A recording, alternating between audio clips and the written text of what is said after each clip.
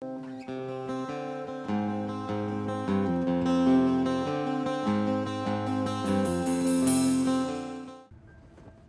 will join you in the sun, Kal. In time, you will help them accomplish wonders. Your cells have drunk in its radiation, strengthening your muscles, your skin, your senses.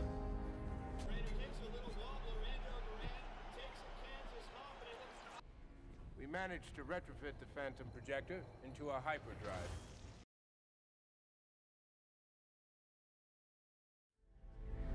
Earth's sun is younger and brighter than Krypton's was.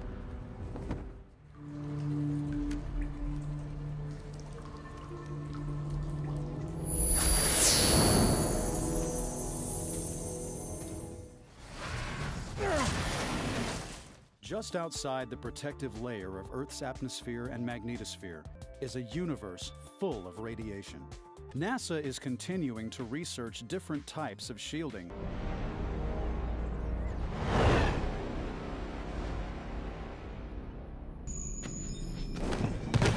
What's happening to him? He's rejecting our ship's atmospherics.